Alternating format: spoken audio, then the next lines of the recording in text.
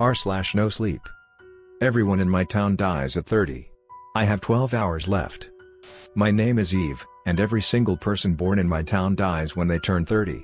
It's not some tragic accident or illness that claims them, it's a rule. A rule no one talks about except in whispers over graves, shared like a secret no one really wants to keep. It's just accepted, woven into the fabric of Grey Hollow like the mist that surrounds us, clinging to everything and everyone. I have 12 hours left until my 30th birthday, and I'm terrified. Grey Hollow looks like any other sleepy small town, at least on the surface. Quaint houses with white picket fences, quiet streets, friendly neighbors who wave from their porches. But it's all a facade. The smiles don't reach anyone's eyes here, and the atmosphere always feels off. The town itself is ancient, older than most of the maps it appears on, nestled deep in a forest where the trees grow twisted and thick, their roots curling like claws through the earth. No one from outside ever stays. Visitors pass through sometimes, confused as to why their GPS sent them down a narrow, overgrown road leading to us. But they never stay for long. And the ones who do leave? They never come back. But those of us born here, we don't leave. Believe me, I've tried. Growing up in Grey Hollow, you learn about the curse early. There's no formal lesson, no big revelation. It's just known. Every child, every teen, every adult knows they won't see past 30. It's not spoken about, not in public, not with your friends, and certainly not with your family. But it's there, lurking behind every decision, every life choice. Why bother planning for the future when you don't have one? Some pretend to ignore it. They marry, they have children, they start businesses as though life is normal. But there's always a shadow, a countdown ticking away in the background.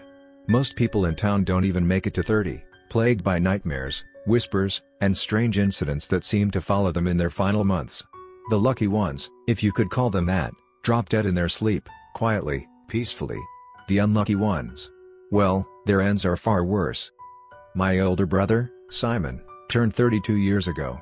We were always close, like most siblings born into this cursed place. He was my protector, my guide, the one who helped me make sense of the madness. But in the weeks leading up to his birthday, something changed in him. He became paranoid, jumpy, constantly looking over his shoulder as if he was being watched. The night before he died, he pulled me aside, his face pale, sweat beading on his forehead.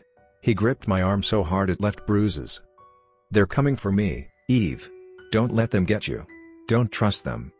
I begged him to explain, but all he did was shake his head. Then, just like that, he was gone. People said he dropped dead like everyone else. But I knew better. I saw the scratches on his bedroom walls, the shattered glass from his broken window, and the streaks of blood across the floor. No one else noticed. It was as if they were blind to the truth, willfully ignorant of the horrors lurking beneath the surface. It's easier that way, I suppose, to pretend it's just fate, to go quietly into death without fighting back. Now it's my turn. I'll be 30 tomorrow, and every hour that passes feels like a ticking bomb in my chest. The strange things started happening last night. I had tried to stay awake, determined to outlast the darkness, but at midnight, I heard it, 3 slow, deliberate knocks at my window. I live on the 2nd floor. There's no balcony, no way for someone to reach the glass. Yet there it was, clear as day. 3 sharp taps, like fingernails scraping against the pane. I didn't sleep after that. I couldn't. The scratching continued for hours, shifting from the window to the walls, then the ceiling, as if something was moving through the house, watching, waiting.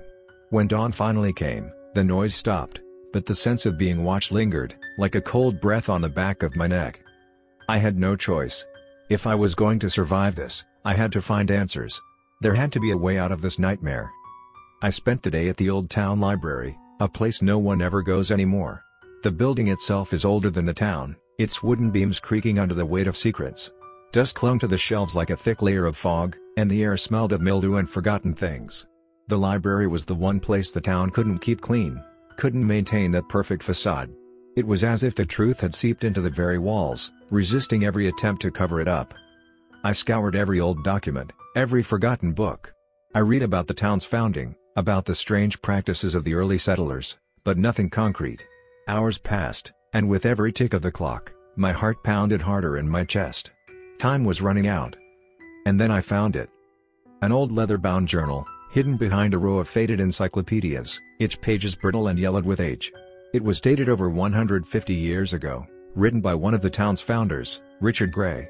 My hands shook as I read it, each word a knife to my gut. The journal told of an ancient ritual, a pact made with an otherworldly force. The settlers had been desperate, facing famine, disease, and endless hardship. They performed the ritual, offering a sacrifice to the entity in exchange for eternal prosperity. But the price was steep. The lives of every person born here, snuffed out by their 30th birthday, to sustain the entity. The ritual had to be maintained, generation after generation, or the town would fall into ruin, consumed by the very force they had bargained with. The council knew. The elders knew. They all knew, and they kept it a secret, feeding us to the entity like lambs to the slaughter. I slammed the journal shut, bile rising in my throat. This was it, the truth, the horror that no one wanted to acknowledge. I had less than 12 hours to live, and I didn't know what to do. I spent the rest of the day in a daze, barely able to think straight. When night fell, the knocking started again. But this time, it wasn't just the window. It was the door, the walls, the floor beneath my feet. It was everywhere, surrounding me, closing in. And then I heard his voice. Eve. It was Simon. His voice was faint, like a whisper carried on the wind, but it was unmistakable. It was coming from the attic. Help me, Eve. I froze. Simon was dead. I knew that. But his voice, it was so real. So familiar. My heart ached to believe it was him, that somehow, he had found a way back. But deep down, I knew better. This wasn't Simon. This was something else, something using his voice, his memory, to lure me in. The scratching grew louder, more frantic. And then, without warning, everything went quiet. I turned slowly, dread coiling in my stomach like a living thing. Standing in the corner of my room was Simon. Or at least, something that looked like him. His skin was pale, too pale, like all the blood had been drained from his body. His eyes were hollow, black pits, but his lips stretched into a smile, too wide, too unnatural. Eve, he said softly, stepping closer. It's time. I backed away, my legs trembling. This wasn't my brother. It couldn't be. Come with me, the thing whispered, extending a hand toward me. You don't have to be afraid. My back hit the wall, and I shook my head, tears blurring my vision. No, I whispered. You're not real. The thing wearing Simon's face chuckled, a dry, rasping sound that sent chills down my spine. Oh, I'm real, little sister. And so is the curse. You can't run from it. It's already inside you. The room grew colder, the air heavy with something dark, something ancient. My breath hitched, and I could feel the presence of the entity all around me, pressing in, suffocating.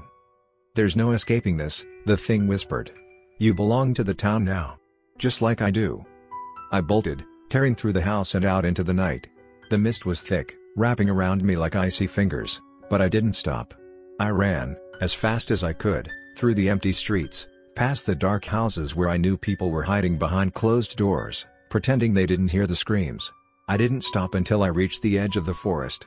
The trees loomed over me, dark and twisted, their branches like skeletal hands reaching for me. But I had no choice.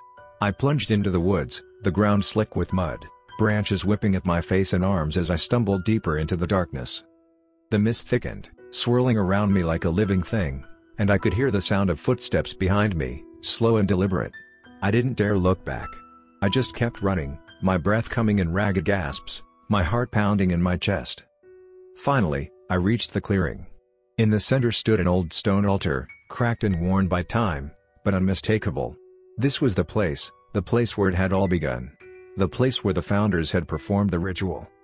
With trembling hands, I pulled the journal from my bag and opened it to the page with the incantation. My voice was barely a whisper at first, but as the wind picked up, swirling around me, I shouted the words louder and louder, forcing them out with every ounce of strength I had left. The ground trembled beneath me, the air growing thick with the presence of the entity.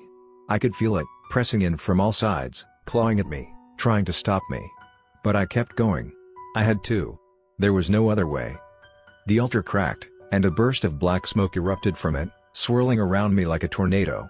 I screamed, feeling it tear at my skin, at my soul, but I didn't stop. I couldn't stop. Not now. With one final word, the smoke thinned, retreating back into the ground, and the forest fell silent. It was over. I collapsed to the ground, my body shaking with exhaustion. But as I lay there, The realization hit me like a punch to the gut. The curse wasn't just broken. It had taken something from me, something I could never get back. I wasn't the same anymore. I could feel it inside me, a darkness, a power that hadn't been there before. I had defeated the entity, but in doing so, I had become part of it. I had 12 hours left until my 30th birthday. Hours until I would discover what I had truly become. And I wasn't sure if I would survive the night.